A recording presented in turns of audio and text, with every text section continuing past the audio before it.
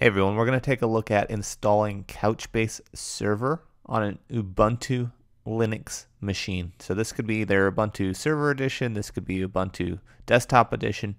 It doesn't really matter. Probably in a production environment, you're probably going to want Ubuntu Server.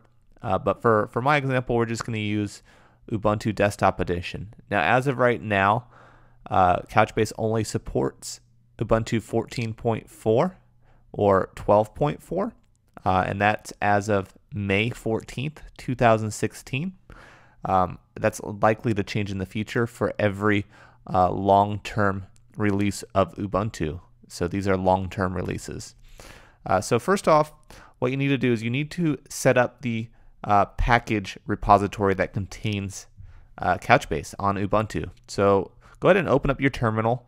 And we're going to type in the following. You'll notice that I am on the Couchbase website because this is something that I probably won't remember and many won't remember.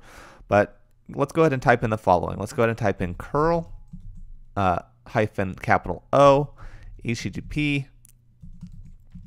packages.couchbase-release/Couchbase-release-1.0-amd64.deep for Debian package, because this will also work on Debian Linux as well. So let's go ahead and hit enter.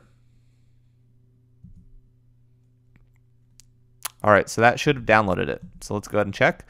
So I did an ls, and it's now on. It's actually in my home directory for my Ubuntu machine. So it's wherever your terminal is currently pointing.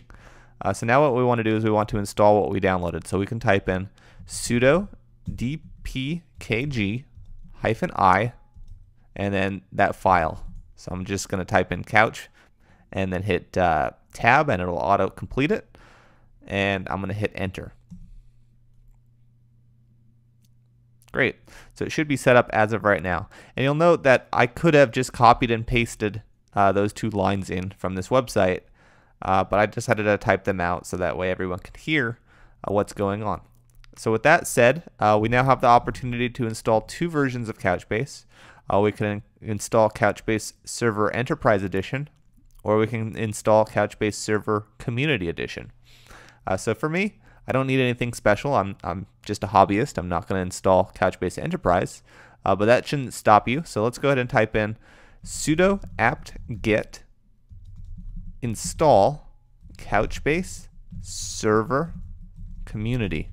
So if you wanted to install Couchbase Server Enterprise Edition, just leave off the community. So it would just be Couchbase Server. So let's go ahead and say Couchbase Server Community and hit enter. Unable. So that's probably because I probably need to update my repository listing right now. So let's go sudo apt-get update.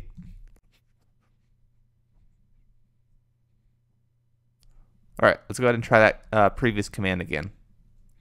So we're going to hit enter. This time it found it because I just needed to update my listing, which is absolutely normal. So what it's doing is it's installing it right now, Couchbase Server Community Edition.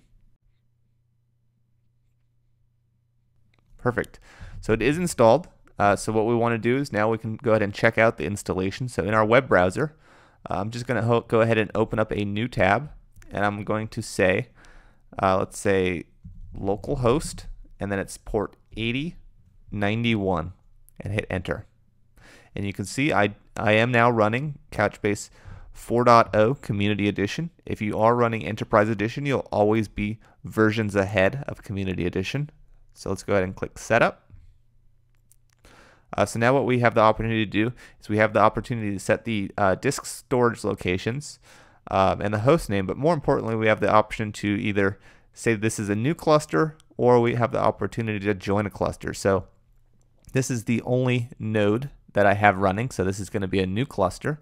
I'm also choosing to use the index and query services, so that way I can run nickel queries, which are SQL-like queries, and then I can define RAM quotas and indexes. So I'm going to go ahead and leave those as default. You definitely want to adjust them depending on your needs. So I'm going to hit next. I have the opportunity to install travel sample or beer sample or game simulation sample. These are sample buckets that have a collection of documents in them. So if you wanted to play around with data, you could. So I'm going to choose just travel sample. Now what I want to do is I want to create a default bucket. So I don't need it to be 2 gigabytes in size. I'm going to say, let's just say 100 megabytes. It doesn't need to be that large for me. I'm going to leave everything else as the default. And I'm going to click next. I'm going to register it. Click next. And I'm going to type in a password. So this is just me prototyping. So I'm going to just type in a random password here. And I've just set up Couchbase Server on Ubuntu. So it'll go ahead and set everything up, at which point you can go ahead and start using it with any of the available SDKs or whatever you plan to do with it.